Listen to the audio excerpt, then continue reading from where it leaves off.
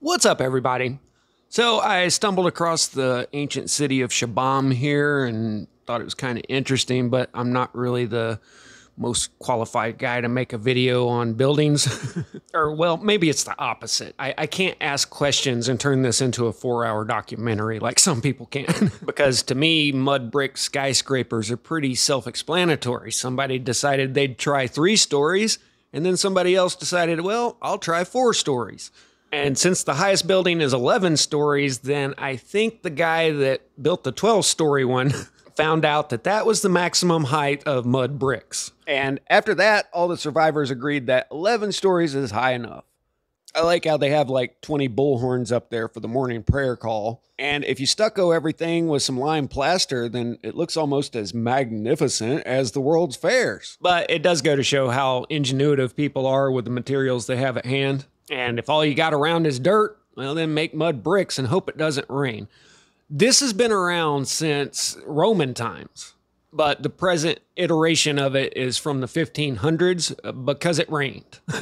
No joke. The old city was wiped out in a flood in the 1500s and they just built right back. This is located in Yemen, a part of the world that never gets talked about. And it's right on the edge of what's known as the empty quarter because it's just nothing but sand dunes for hundreds of miles. But there's all kinds of legends of lost cities out there because it wasn't always that way. You can see this one half excavated, but at one time it was probably completely covered in sand. Here's looking at a topo map, and Shibam is right about here in a valley that goes on for hundreds of miles, and this was cut out by water erosion. You can see the bluffs in the background right here, and this looks just like any desert valley in the American Southwest that you'll drive through. I couldn't quite find the picture I was going for, but in the American Southwest, you have all of these flat valley floors that are surrounded by the bluffs. Here, it's just that the bluffs have been eroded away for the most part, too. Only in the American Southwest, they say this is all due to wind erosion, and here they say that it's due to water erosion, where I personally think that they've got it wrong in the American Southwest, and that was all water erosion, too. Since it hasn't really rained in the last 200 years, they say it was wind, but it hasn't really rained here for 500 years. And the last time it did, it wiped this town out. Shibam is actually more densely packed than Manhattan. And they've got all kinds of empty valley floor around there. So why did they condense everything down and pack everybody into this tiny footprint? Well, one of the reasons is for flood protection. You can't really tell from the photo here, but it is actually all elevated up from the valley floor around. And the other reason is defensive. They had a long history of desert raiders. Even if they do breach the city walls, then they got to go house to house down these narrow streets while people are up above dropping rocks on their heads. So it's actually more practical than just trying to be prestigious. The city's surrounded by all of their farm fields. Here you see women out working the fields. And, people wear straw hats all around the world to keep themselves cool. They say there's parts of the year here where it never gets below 40 degrees Celsius, which is 104 Fahrenheit.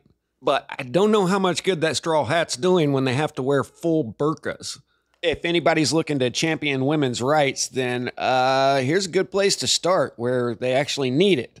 We are kind of spoiled in the Western world. We don't think twice about having furniture in the house, but there's still a large portion of the population of the world that doesn't have furniture. They just have a couple pillows around to get comfortable on. And I'm guessing this is actually a fairly well-to-do household. Wood is at a premium in places like this because it's hard to come by. And you can see that the windows are all trimmed out with ornate woodwork, no glass. But you probably don't even want glass except for the floors that have air conditioning.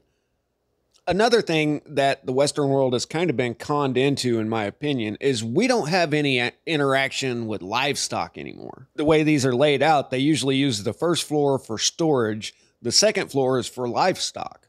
And I'm guessing that since there isn't much wood around, that serves a purpose too. This will probably sound gross to a lot of people, but I bet they shovel the dung, take it up on the roof and dry it out, then use it for fuel for fire. Which means, yes, dinner is cooked over some flaming poopies. It's been done that way for thousands of years in desert regions. The third floor is for the men, and then the fourth floor is for the women. Then the upper floor is for sleeping. That's another thing we take for granted in the Western world. There's still a lot of cultures out there that men don't ever associate with women that aren't their wives or family members. So if a guy has a couple buddies over, they don't ever actually meet the women of the family on the next floor up. We're just about done with the National Geographic version of this. I'll get to what I find interesting in a second. I feel like I'm making the most boring video ever here. But they say that 16 guys work in the brick factory here and they can put out about 8,000 mud bricks a day. Is that still a thing where people look at old factories and say, well, where'd they get all the red bricks from? Well, I've shown how they do this in India by hand still to this day and burn everything in a kiln. And the only difference is they use red clay and then fire it, which makes it water resistant, just like pottery, where here they're just using mud and some sunshine to dry it out, little straw in there to give it some compression strength.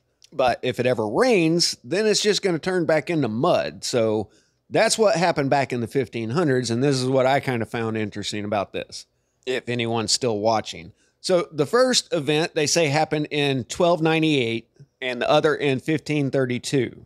And those dates just are pretty close to coinciding with other events.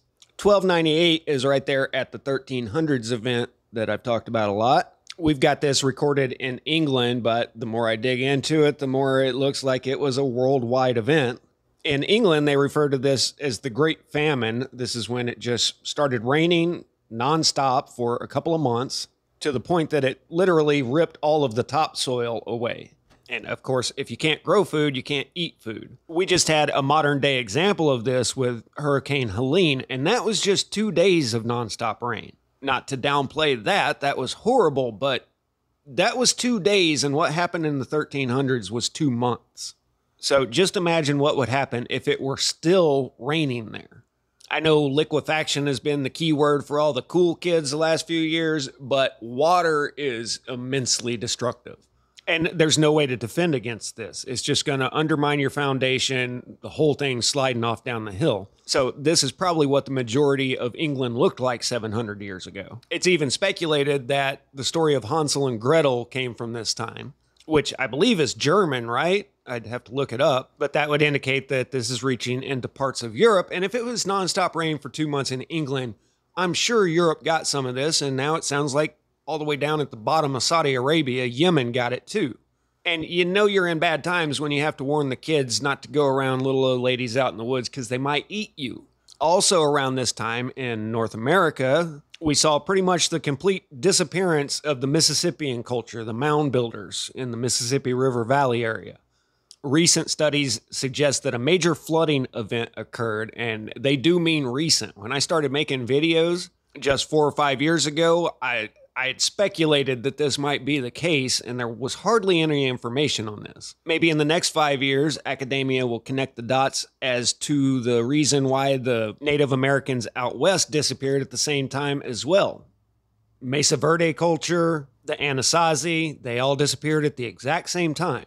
And what you don't see just from looking at photos of this is they are like 2,000 or 3,000 feet up a mountain above the Cortez Valley down below. And all through the region, they started building their houses up under these bluffs in places that are honestly just a pain in the butt to have to live in. I mean, it's hard to go get your water.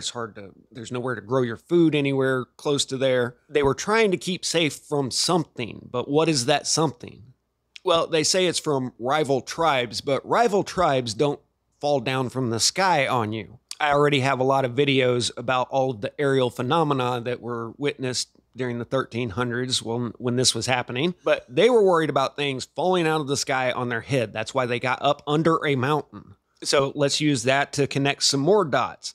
This was also wiped out in 1532 by another huge flood, so check this out. The first Westerner to explore this region was John Philby in 1918. And the locals told him about this legend. Far in the endless sands of the empty quarter are found ruins of the ancient city of Ubar. This was a large, old, and beautiful city which, unfortunately, was ruled by a wicked, lustful ruler. God punished Ubar and sent a destructive wind which eliminated all people in the city and turned it into ruins. The Bedouins also told Philby that large chunks of iron can be found in the ruins, as large as a camel's hump. Due to this, they named the site Al-Hadida, place of iron. Now, it took Philby 14 years to come up with funding to be able to take a caravan out here and search the desert. Philby was hoping to go out and find something comparable to Petra, but never found this lost city. What he did find were 2 shallow craters and chunks of white sandstone, pellets of black glass, and also pieces of iron. Now, this black glass can only come from 2 sources, either volcanic, which will give you obsidian, or vitrification, which only really occurs in nuclear blasts or meteorite impacts. Now, the Bedouins said that this whole area was destroyed by arcane powers from the ancient gods. Keep in mind, this is right down the road from the old Canaanite pantheon, which I've got a couple videos on. But this is the kind of thing that the ancient gods did. I mean, they literally controlled the weather. That was, rain god was a job title. It wasn't some ethereal mechanism. These gods knew how to bring rain to the desert areas. My own personal opinion is that these gods were technological instead of magical, and that they knew when these impact events were going to happen beforehand, but they didn't actually cause them. But people still attributed these events to the wrath of the gods for thousands of years after they were gone. Later on down the road, scientists went out there and started investigating, and they came to the conclusion that the desert was hit with more than 3,500 tons of iron that broke apart, and each of these large pieces caused an explosion. These were so hot that they melted the sand, creating a hard sandstone layer on the bottom of the craters. And this layer contains pellets of sand and coesite, a variety of quartz, which is created by extreme explosions. Rain of melted metal and sand fell on the sand around the craters, leaving blackened sand and dark pellets, which by 90% consist of sand and by 10% of metallic meteoric mass. Now, I want you to remember the blackened sand all around for something here in a minute, but guess when all of this happened, according to the Bedouins? About 400 years before Philby's expedition. So that was in 1918, minus 400 equals 1518. And when was the last time Shibam was wiped out in a flood? 1532, according to their numbers here. I guess if you're new here, I don't think that historical dating is quite as accurate as they make it out to be. But the last 2 times that this city was flooded out just happens to be within a dozen or so years of these major events. So it could just be a coincidence, but I think there's possibly something to that. And I know there's the, what, you think rocks fall from the sky crowd? Okay, give me one other explanation of how molten iron winds up sitting out in the middle of the desert. I'll wait. Oh, and by the way, Philby's impact crater is right here, and Shibam is right about here. And now I've got more evidence of aerial phenomena, meteorite impacts being associated with freak flood events. Okay, so all of this is over here in southern Saudi Arabia, and all of these stars are impact craters that I've tracked down. And you might see why I hypothesized that impact craters may have something to do with desert formations, because they're all in deserts, or it's just another big coincidence. But I want to show you this one again. I've done this in another video, and here's what Philby's expedition reported about that other find. A rain of melted metal and sand fell on the sand around the craters, leaving blackened sand and dark pellets. Now, they actually say that this is volcanic in origin. And I'm going to do a video about this at some point, because I think they are intentionally listing some geologic features as volcanic, because it seems like academia is downplaying the frequency of these impact events. They act like these things only happened back in the dinosaur days, when in reality they happen all the time on a geological timescale. Most of them just hit the ocean, and I think it was around 2018 there was a really big one that hit off the coast of Canada. But this looks like it just happened last week, you know? Which probably means it was about 400 or 500 years ago, about the same time as Philby's impact. But this city was obviously built before the sand started engulfing everything. So if this impact crater were as old as this city, then it would be covered in sand too.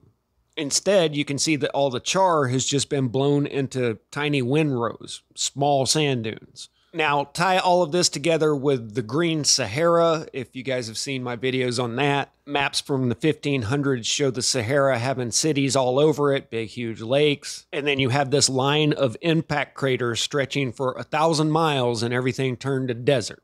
So it's just a hypothesis, but did a meteor come in, bust into a bunch of different pieces, and then, well, they just said that Philby's meteorite was 3,500 tons? Well, what if that was just one chunk of a bigger one that fell down in a bunch of different pieces? And I mean, the atmospheric temperature, you know, if it's hot enough when it gets down to the ground to actually melt the sand into glass, then theoretically it could have heated the atmosphere to the point that it just vaporized all plant life. All that's left after you subtract out all the organic matter is sand. And boom, you've got a desert region stretching for thousands of miles. Anyway, I told you I wouldn't be any good at making a video talking about mud brick skyscrapers, but it is an interesting little town, and I think the two destructions of it lining up with other catastrophic events within a few years is pretty interesting. So I hope you guys enjoyed it. I'll catch you on the next one. Static out.